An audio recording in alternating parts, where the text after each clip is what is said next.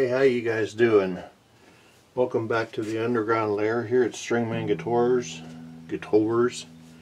No incoming work because we've got the COVID stuff that we're dealing with. So time to work, give my own instruments some love.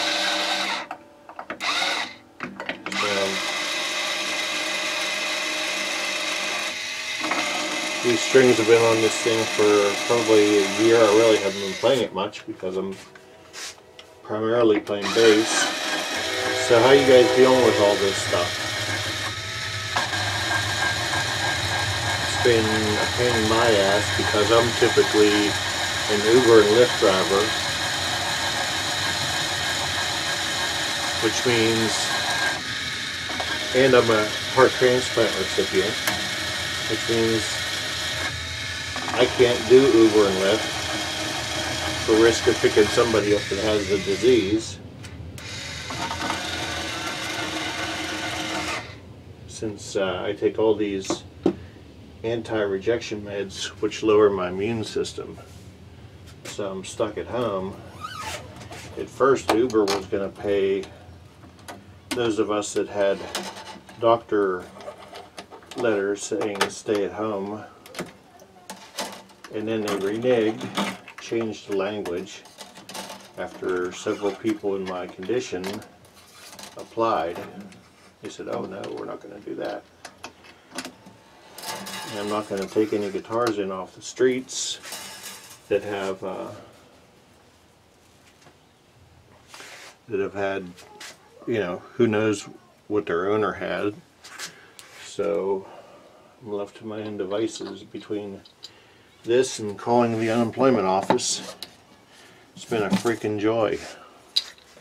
So, just doing my, this is my Seagull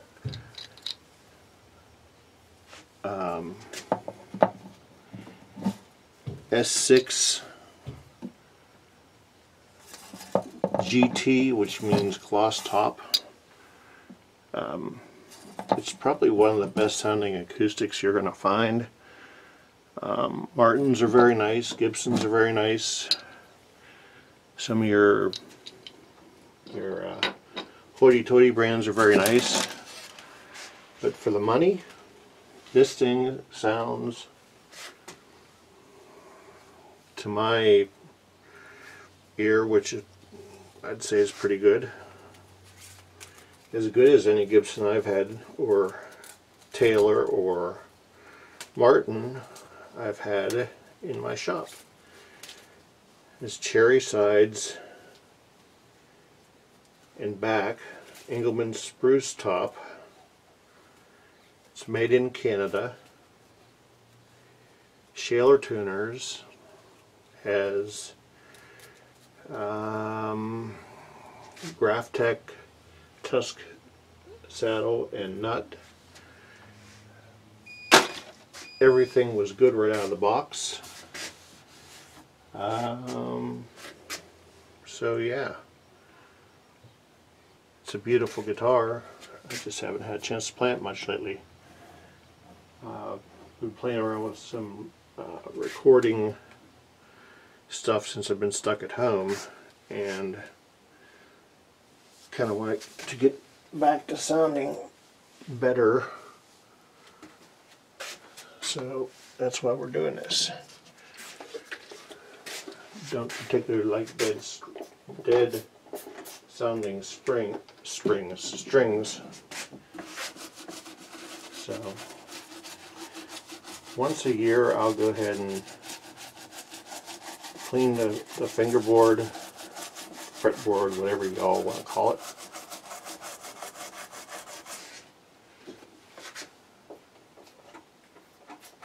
I use Symbol Green just because it's not harsh and takes all the oil from when it was played off of it.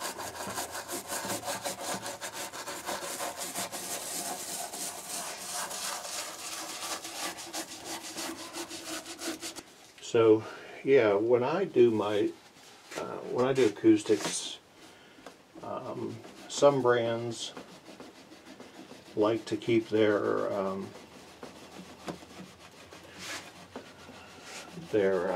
bridge pins in a certain order based on the thickness of the strings. My thoughts on the issue are that, yeah, you know, your strings are going to be held in there for a long period of time with that particular pin, so it's going to conform to that size. So it just makes sense to keep it the same, right? Right.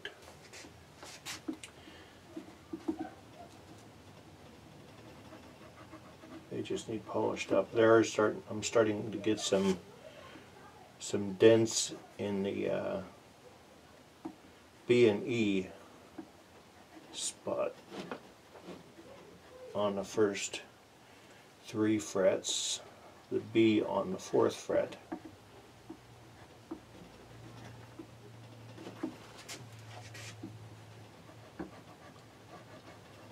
I've had it for about 4 years.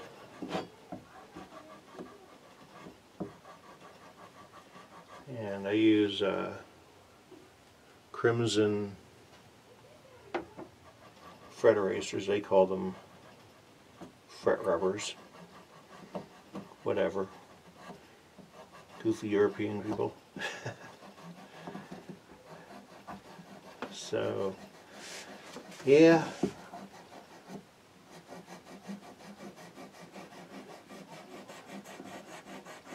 Just take off some of the corrosion.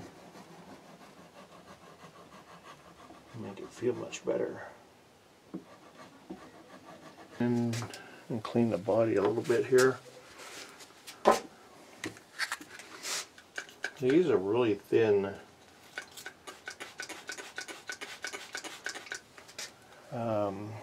polyurethane. No polyurethane is going to let the wood breathe, but thin polyurethane is going to allow the body to vibrate better, if you will.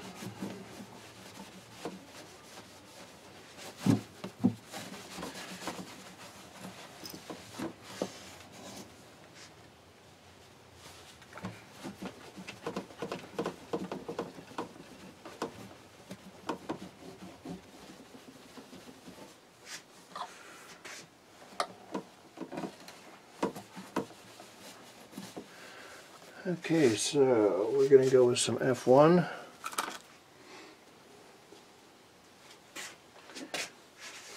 I'm not going to put this on the grill, so we're not going to marinate it.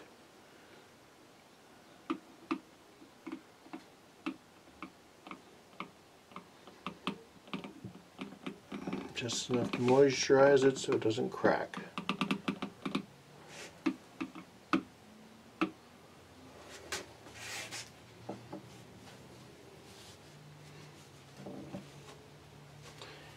See how bad the finger or fretboard was, fingerboard, whatever you want to call it. So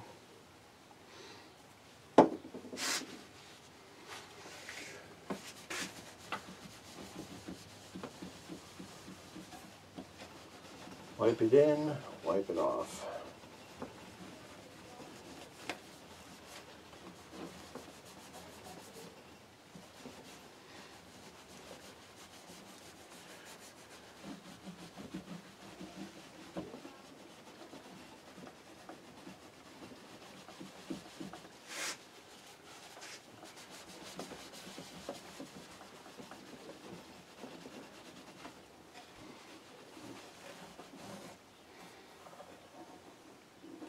Yeah, the fretwork on this is immaculate right from the day I got it. They must really dry the wood at their shop up in Canada. You can get a American-made Fender Telecaster or Strat or whatever, you know, $2,000, and it'll have sharp fret ends. Like, what the hell? So I've not picked up a Seagull that has had fret sprout either.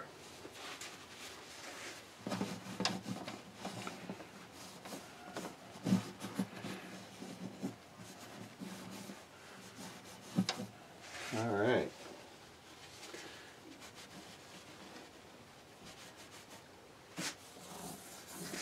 Oh, it feels beautiful. We're going to go with my last set of Diodario phosphor bronze. One of the things that I'll show you that I learned from Taylor. Now, that doesn't necessarily mean that it's right. I think Taylor's actually designed their pegs this way. But if you put your string in there, you give it a little bit of a yank and just kind of tighten it up for you, so you don't have to worry about that popping out.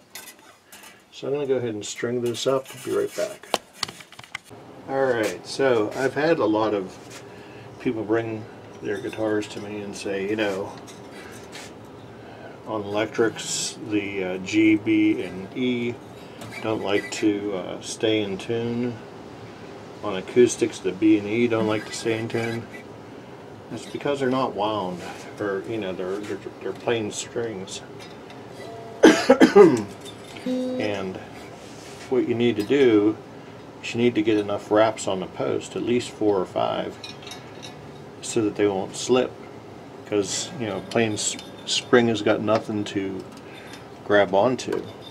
So another thing, I don't know if it'll pick it up in the camera here, but what I do is I'll put the string, I'll have the post holes set at an angle like so, take it up and back the string, and then that way, so it's like a Z. And then you wind away.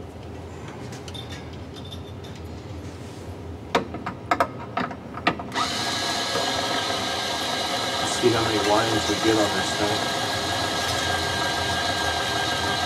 You don't want them to be all over the top of each other either.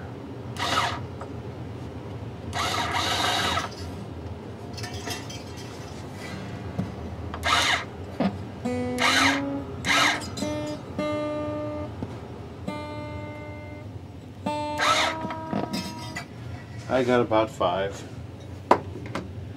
So that string won't slip on you whenever you're playing and find yourself that you're, I'm almost out, you know, in the middle of a song, I'm out of tune.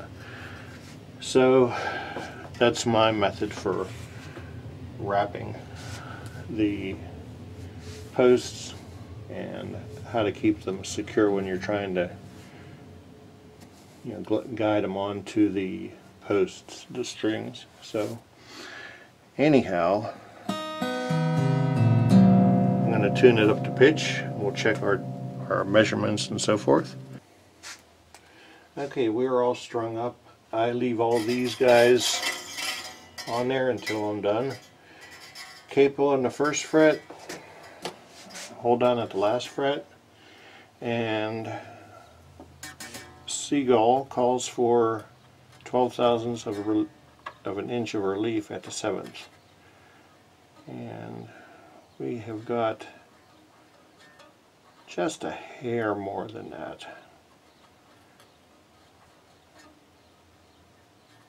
Or a hair less, I should say, because I can see the I slide that under there. The string is moving just a little bit, but if we grab a 10,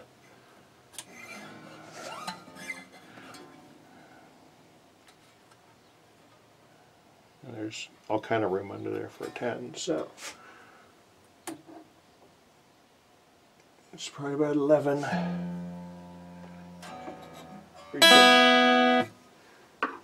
Recheck our tuning.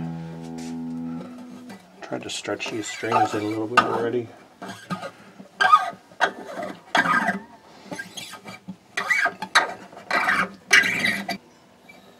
There's some contention on as to whether or not the plain strings stretch. They don't. They get a little thinner whenever you pull them, and you get to a certain point of their tensile strength and they will break. So why do you try to stretch the plain strings out? Because all the wraps on here, you want to make sure they're tight. So bring all this back up to pitch again.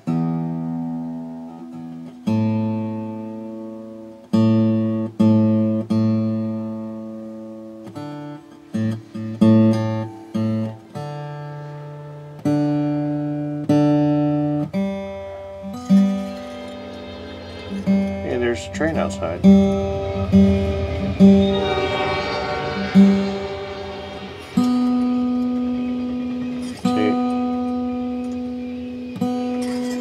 If anything, they just tightened up along the base, tightened up around the tuning post. So let's see if there's any fret buzz anywhere.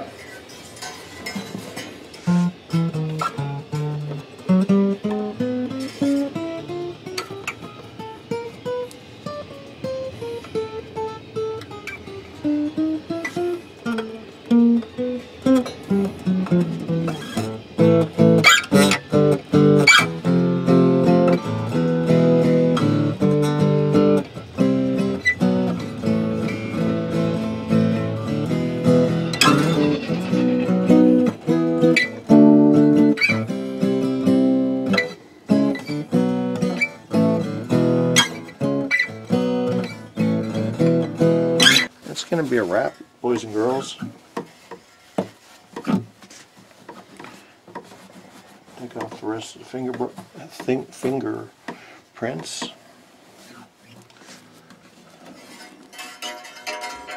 Clean up the sides a little bit.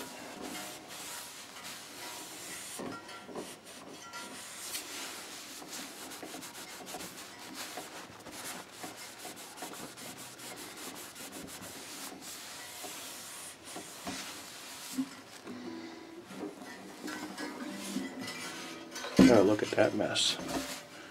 Can you see that?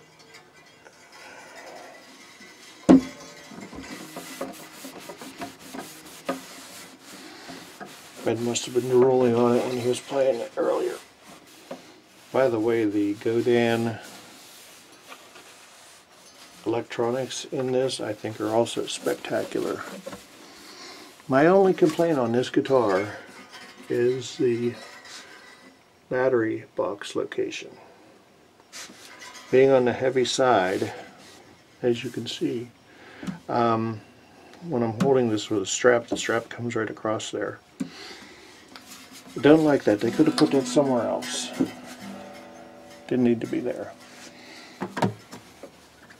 So anyhow, if you guys see, if you like what you see here, and I've had pretty much every major brand in here. If you like what you see and you want to learn other tips and tricks, please like and subscribe. Check us out on Facebook under Stringman Guitars. And yeah, when this mess is all over, if you need your axe made sharp again, hook me up. Hit me up on Facebook. And until then, check on your elderly neighbors, your parents, check on your family, check on people that you know in your neighborhood that don't have anybody. And be good to each other. Peace. Have a great rest of your weekend.